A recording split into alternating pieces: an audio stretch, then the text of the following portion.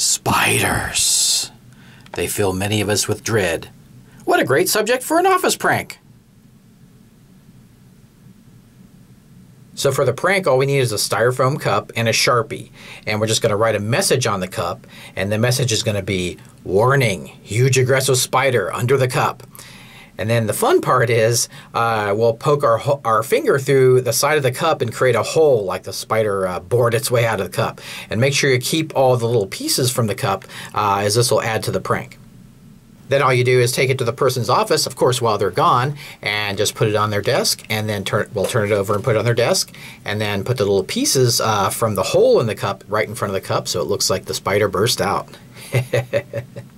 If you got a rise out of the person the first time, nothing can be funner than doing it again to the same person. So write the same warning on the cup, but this time write, do not lift up. And then take a little rubber spider with some fishing line and attach it to the spider, tape it to the inside of the cup so it's a very short length. And when they lift up the cup, the spider will kind of jostle around and jump out. So it could be fun. Maybe that person will not like you anymore, but or maybe they'll just have fun with the gag. But there you go. There's a couple of fun spider gags you can do to your office mates.